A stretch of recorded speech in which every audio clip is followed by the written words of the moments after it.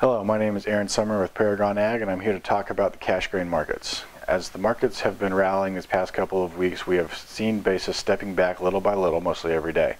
The wet weather has been affecting basis, also with the uncertainty of the quality and quantity of this upcoming crop, as well as interrupted logistics.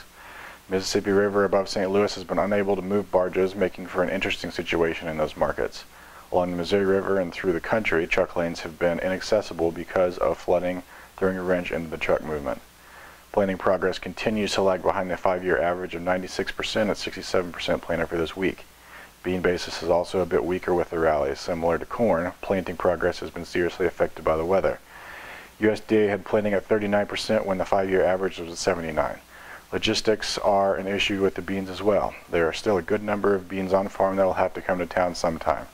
Basis has been backed off a bit, but there are still opportunities for pushes for guys who will look for them.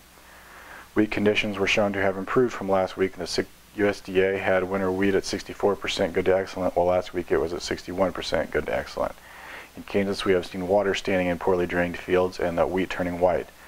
As you know, this can lead to low test weight in that wheat and potentially other quality issues. New crop basis has been pulling back a little as we get closer to harvest. I would expect to see buyers looking to start buying with protein scales and guaranteed qualities here even before we get into harvest.